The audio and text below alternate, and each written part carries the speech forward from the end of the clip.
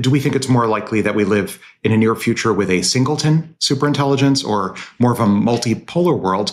I would point out we're several generations. Our star, our sun, is several generations old in terms of stellar evolution. Mm-hmm. And the singleton that I would worry about is one particular frontier lab going to be the first to achieve recursive self-improvement and then dominate the future light cone. We're pretty far into the history of the universe. I worry about some other civilization, not of our world, that developed a singleton and now is seeking to exclude Earth's development of superintelligence. Fermi is knocking on your door, buddy.